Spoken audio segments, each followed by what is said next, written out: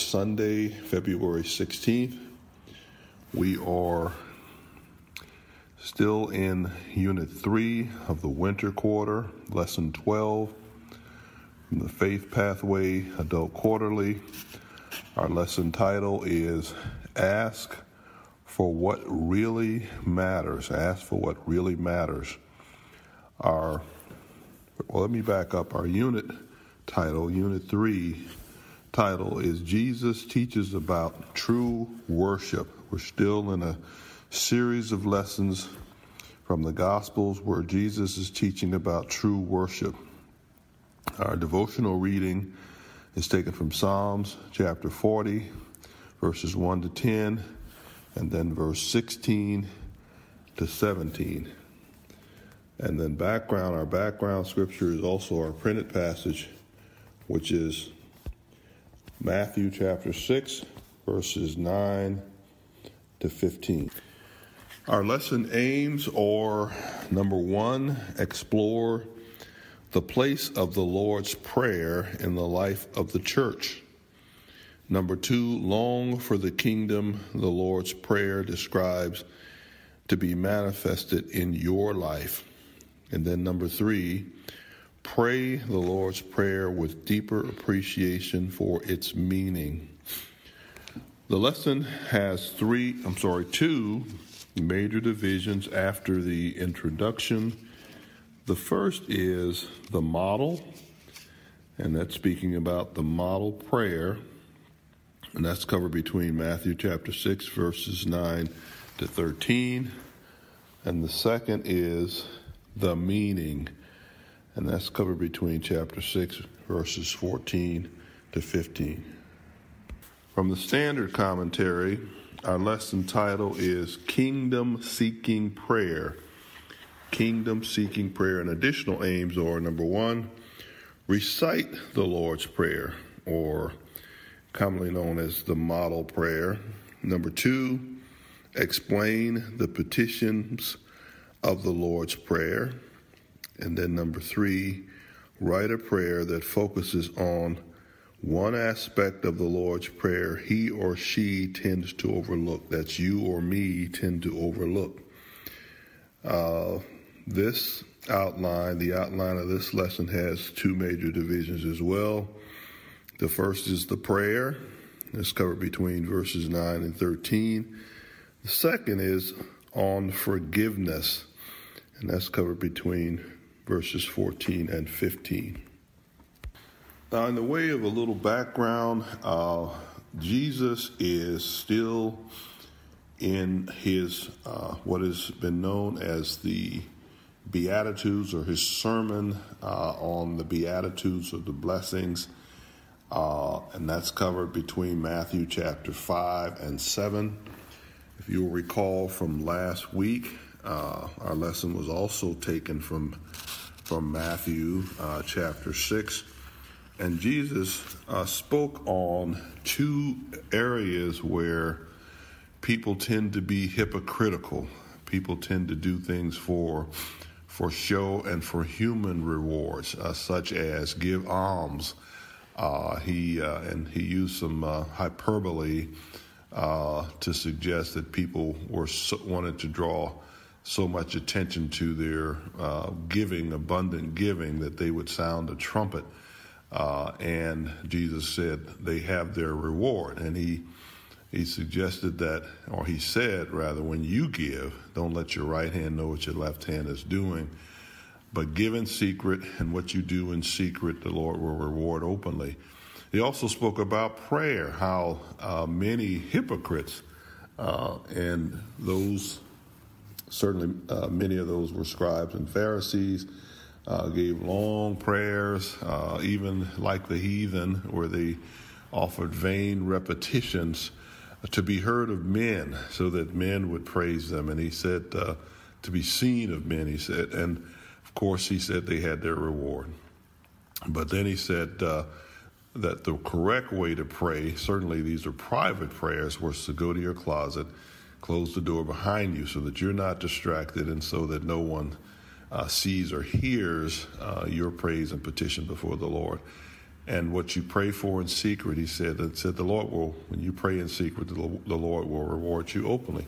So that's kind of the backdrop of our lesson today. Jesus continues in chapter 6, where he actually gives a model prayer, what many have called a model prayer. And there is a parallel passage in Luke 11, which really gives a little more detail on this prayer.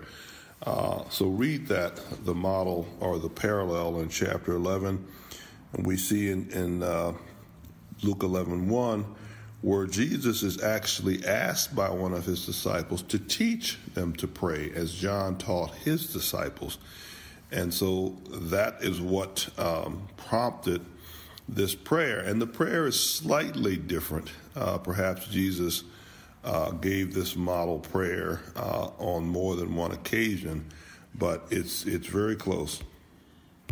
Now, it is very often called the Lord's Prayer, and I take issue with that because it is a model that the Lord gave us to pattern prayers by. He said, after this manner, pray. He didn't say pray this exact prayer every time you pray. He'd already spoken about vain repetitions.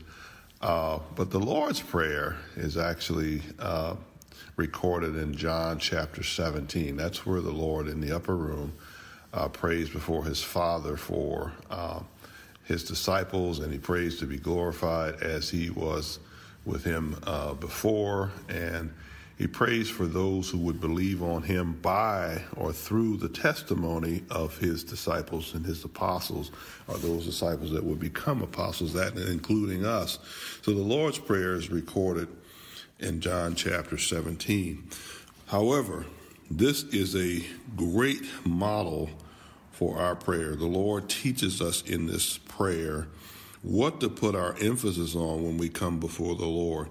And so we're gonna jump in here at verse 9, and we're gonna have some verse by verse discussion and try and get a fuller understanding of something that's very familiar to us. We've been praying this prayer most likely all of our lives, and hopefully we'll get a deeper understanding despite we're very familiar with it than we've had before.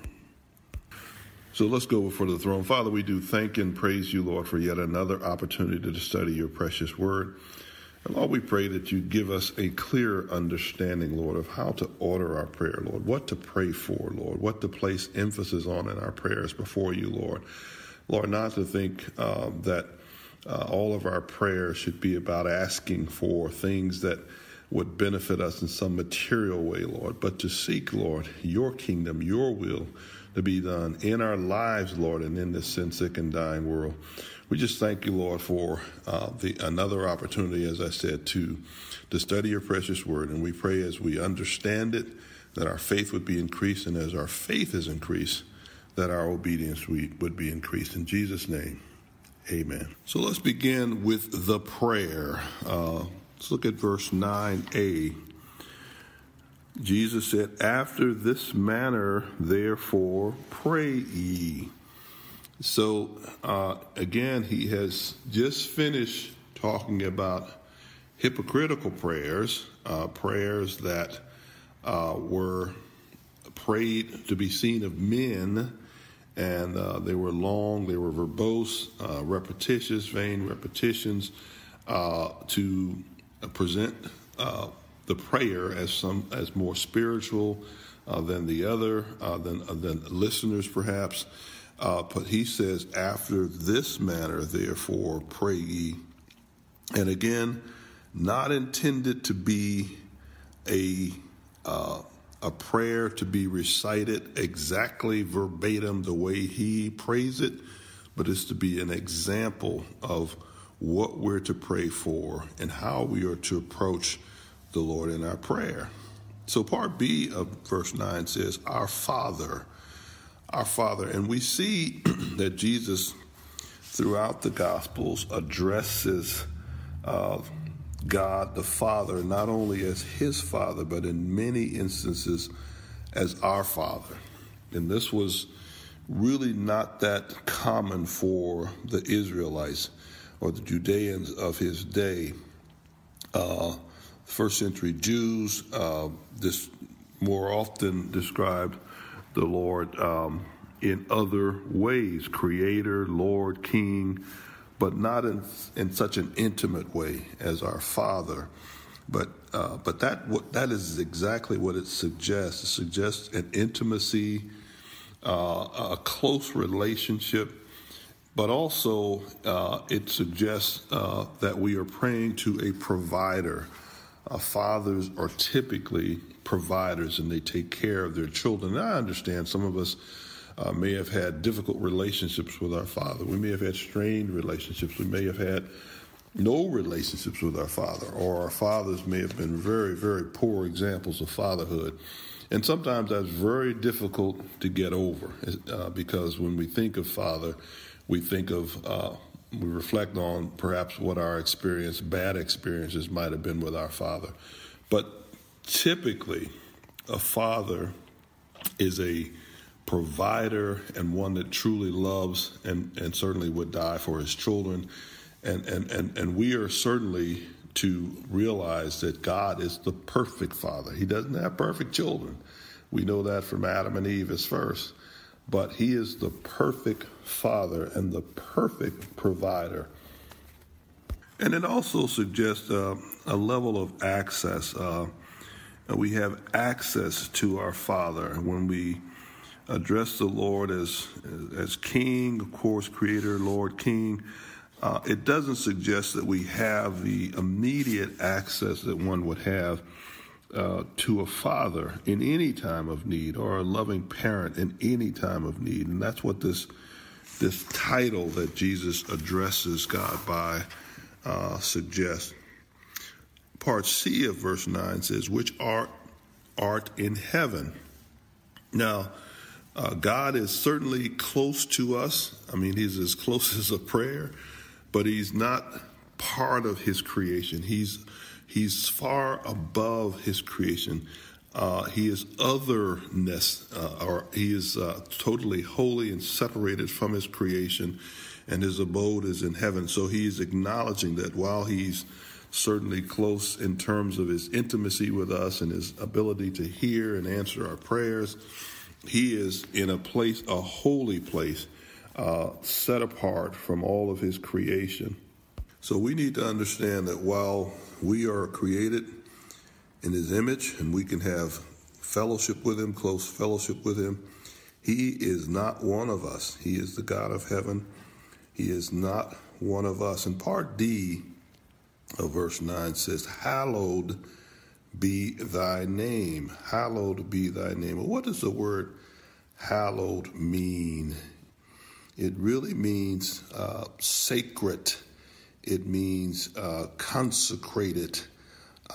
Be your name. Now, this is the beginning of 7 petitions that the Lord is going to make in 4 couplets. This prayer is a bit of poetry in that it has couplets that are 2 expressions or 2 phrases coupled together. And there are 7 petitions made within 4 couplets throughout the balance of this prayer. So the first one is, hallowed be thy name. And of course, there are 3 petitions related to God and his kingdom and the sacredness of his name. And then there are 4 related to our human needs. And so we'll get into those as we progress in the lesson here. Now, this hallowed also really expresses a commitment to honor God, to honor his name, which is consistent with the 3rd commandment, that thou shalt not take the Lord thy God's name in vain, Exodus 27. So we are to treat his name as holy, and we are to understand that his holiness is is reflected in his name, or actually his name really speaks of all that he is, and certainly, first and foremost, he is holy. Now, one of the commentators suggests that, there's a great paradox here. On the one hand, we're to speak as him as other. He's the Holy One, and he's completely set apart from us. But on the other hand, we can address him as Father, again, which suggests a close intimacy. But there should not be any paradox there, because while as I said, he's a prayer away. His Spirit actually indwells every believer, so we are partakers of his divine nature through the indwelling of the Holy Spirit. Yet he is holy, and we are to respect him as the Holy One. Verse 10. This is actually two of the petitions, 2 and 3. Thy kingdom come, thy will be done in earth as it is in heaven. His kingdom come. So what is he talking about there? He's talking about the kingdom of heaven. He's talking about the reign, God's reign and sovereign rule. And let's understand something. God is sovereign. God is in control of everything. Nothing happens in this universe without God's permission. But God has a perfect will, and he has what I've referred to as a permissive will. In other words, he allows sin to exist in his universe for a time, but there's going to come an end to that. But we are speaking of when we speak of his kingdom, his perfect will, his perfect rule, his perfect reign over all. And certainly the kingdom of God, as Jesus said, is in our hearts, in the hearts of the believer. He's to have perfect rule in our hearts and in our lives now. Certainly he will establish his perfect rule on this earth. And certainly it is as now has been established in heaven, and it is being observed in heaven, his very perfect will in heaven. So as it is in heaven now, where there's nothing that offends the Lord, where everything is perfect, it will be on this earth. And now in praying that, asking for those petitions, he is suggesting that we commit ourselves to being a part of establishing his perfect will on this earth. And how are we to do that? We are to reflect him in this world. We are to reflect his mercy. We're to reflect his forgiveness. We're to reflect his love. We're to reflect his wisdom. We are to be light and salt in this sin-sick and dying world. And we are to be the physical manifestation of Christ. That's why we're called the body of Christ. Christ is to be seen in us. And as he is seen in us, hearts are converted. Hearts are submitted to the kingdom, the rule of God in this earth. So as we pray this, we are praying that all opposition to God in this world will cease, that all will come to faith in him, and that that the hearts of men would be transformed in this earth, and again, as I said, submit to his reign and rule. And again, we commit ourselves to helping to achieve that result. Now, we don't do that in our own strength, obviously. We do that through the power of the Holy Spirit, or by the enablement of the Holy Spirit. Verse 11. This is another another petition, I should say. Give us this day our daily bread. Now, this is a supplication, a specific need that's being asked for. Now, certainly we should ask for what is needed for sustenance, our food. But this is generally thought to represent all of our physical needs. And we're to realize that God is the provider of all of our physical needs: food, water, clothing, shelter, everything we stand in need of, God provides. Now, some vain people may think, well, I work and I earn my money and I pay my bills and I pay my house note and so forth. Well, it's God that gives us power to get wealth. It is God that enables you to provide for your own needs, who gives you the strength, who gives you the wisdom, who gives you the opportunities. And certainly God is providing for all of our needs, as he does for the fowl of the air. Not one sparrow falls without his notice. When you have a chance, we can look at, in fact, let's turn over and take a look at Luke.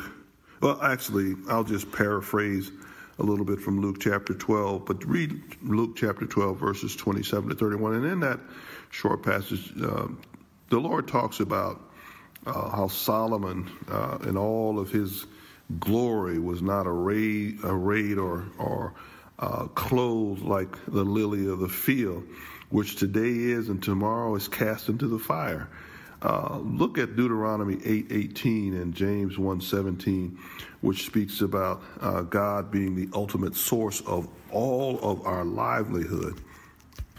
But as we read in our lesson of a couple of weeks ago, man does not live by bread alone, but by every word that proceedeth out of the mouth of God. And I made point of mentioning in my class that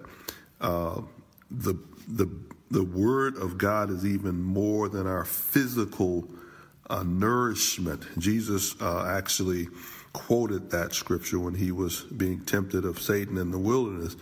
It is more important than our physical nourishment, the word of God. And we need to remember that Jesus himself is the bread of life, the sustenance of eternal life. We can see that in Gospel of John, chapter 6, verse 48. Verse 12, and forgive us our debts as we forgive our debtors. This is a couplet: forgive our debts as we forgive our debtors. And those are, this is the fifth petition, and again, of the seven.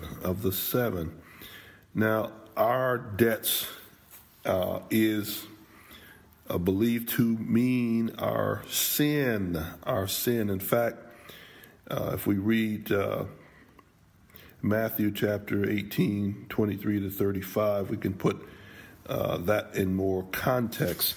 But that word here used or translated debt really means our sin or our transgressions of the law even. So what's he saying here? He's saying, forgive our sins as we forgive those who sin against us, or our trespasses as we forgive those who trespass against us, which means we are forgiving those who trespass, who sin against us or commit evil against us, if you will. And that is something that Jesus is going to emphasize more after the prayer. And this petition is conditional.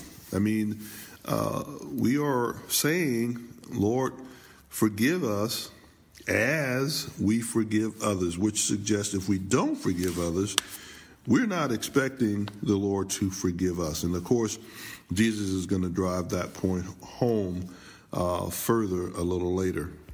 Let's look at verse 13a. And lead us not into temptation, but deliver us from evil.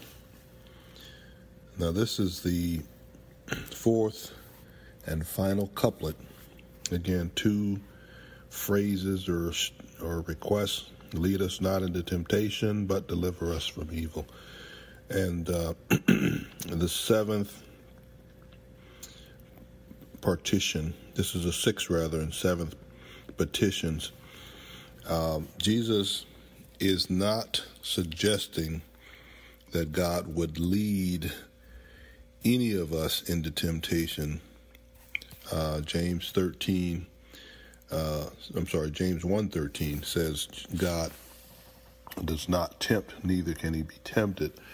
And so we know that he is not suggesting that God would lead us or allow for us to be, tempted to sin. And this is something that needs to be unpacked a little bit. Obviously, the Lord allows our faith to be tried. And Satan sometimes is used to try our faith. Satan tempts us to sin. Satan tempts us to sin. But God, as he did Job, and as he did Jesus when he was in the wilderness. But God uses those as trials. God does not tempt, but Satan's intent, of course, is to tempt to sin. But what he is saying, and what we say when we pray, lead us not into temptation, is that we are recognizing both that sin is lurking. It is always present. It's like a crouching lion, and our inability to conquer it in our own strength. So we are asking for God's delivering power from the power of sin. And of course, those of us who have truly been saved or indwelt by the Holy Spirit and have his power available to us, and we're told to walk in the Spirit, and we will not obey the lust of the flesh. And that means to walk by the enablement of the Spirit, by his power. Now, this word also, depending on the context, this word temptation, we know is very often translated trial. And if it is that, if that's the intent here, then certainly what we're asking when we ask God for his deliverance from evil is of course from calamity, from trials, or to give us the ability to endure them. This word is used in 1 Corinthians 10:13, where I think it certainly means trial. This word translated temptation. You may recall that verse reads, "There hath no temptation taken you, but such as is common to man.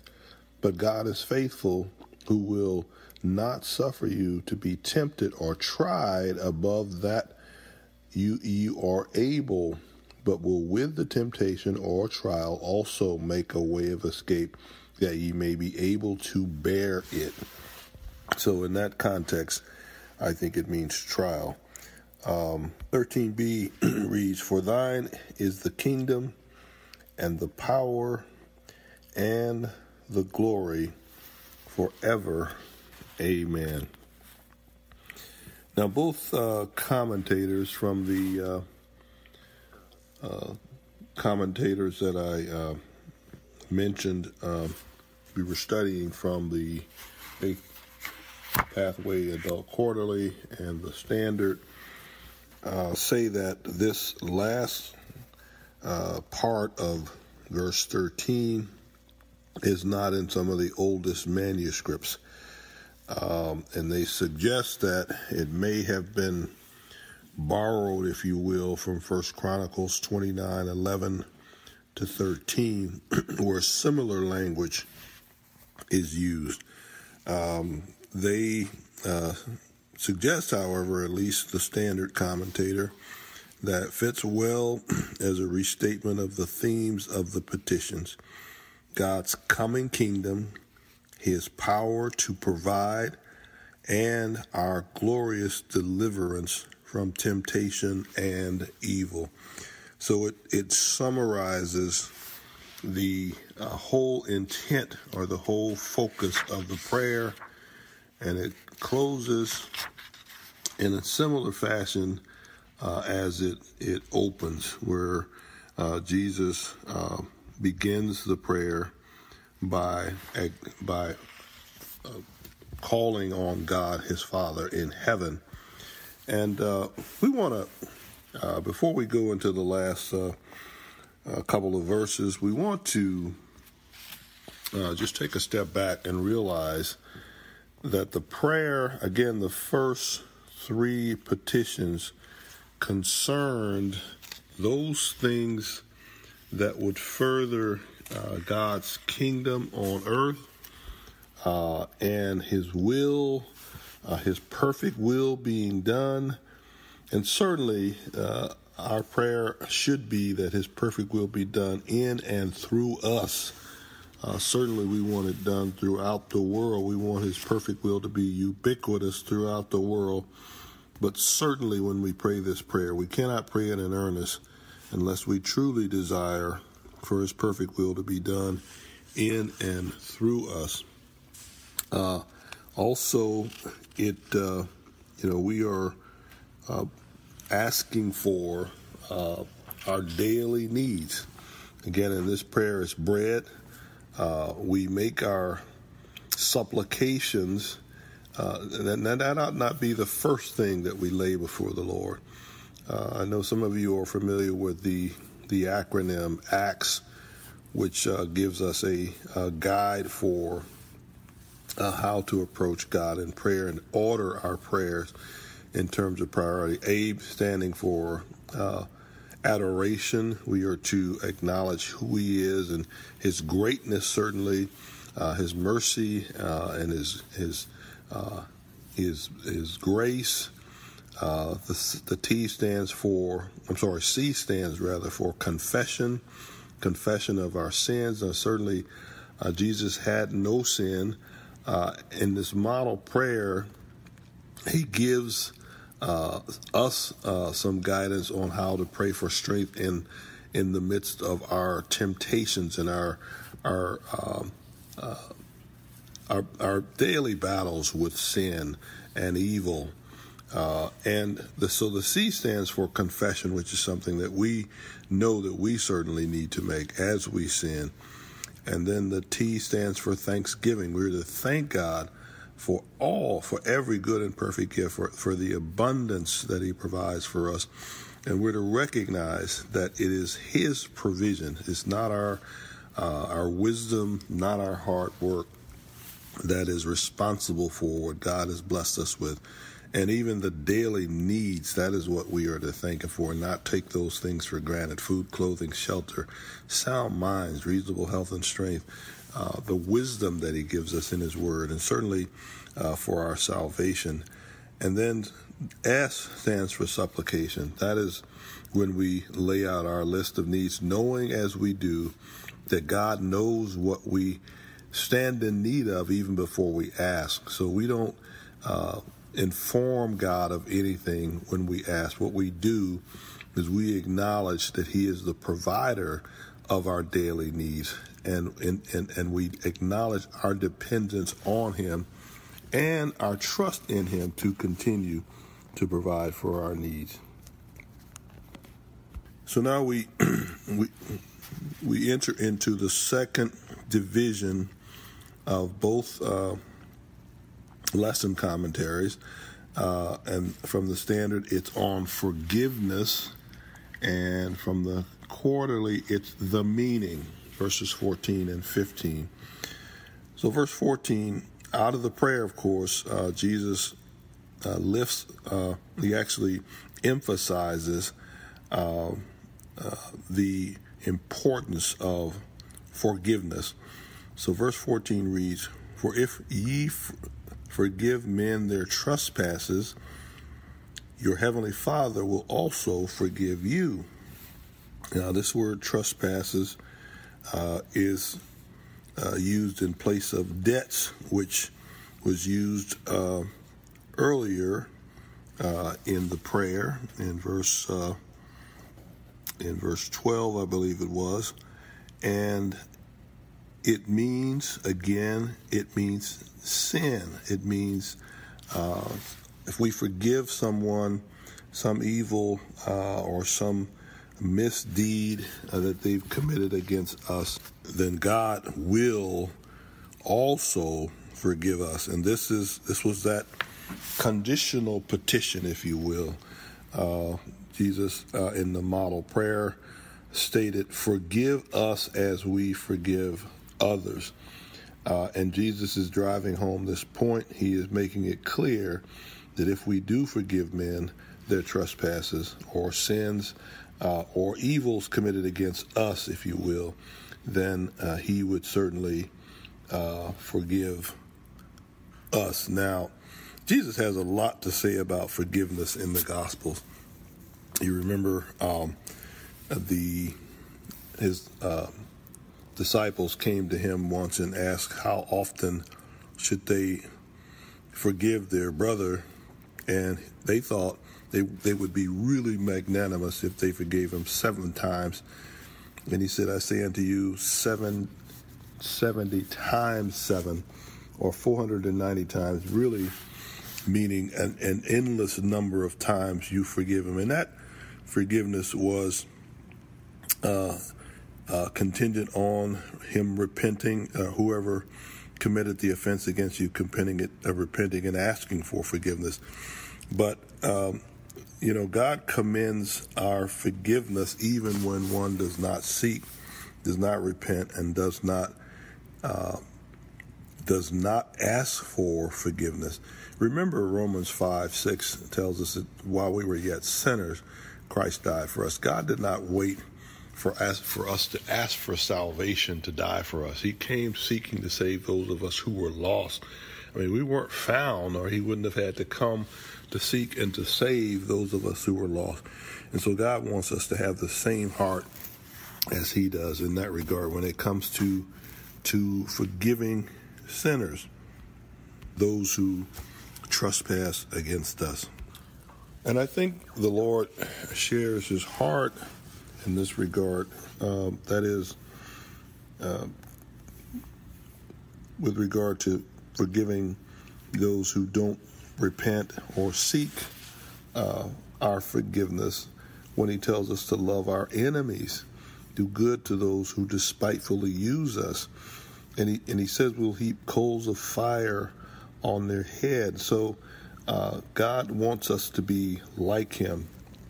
And the best way we can imitate our Father is to be forgiving of those who don't deserve our forgiveness, quite honestly, who are not seeking it and who have despitefully used us. Verse 15, "But if ye forgive not men their trespasses, neither will your Father forgive your trespasses." Now, this is the condition part of this. He's emphasizing the condition part of this petition. If we don't forgive, then God won't forgive us. And I think we need to unpack this a little bit as well. We know that the Lord gives us an example of what God thinks about this in Matthew chapter 18. Actually, if you read the passage from 21 to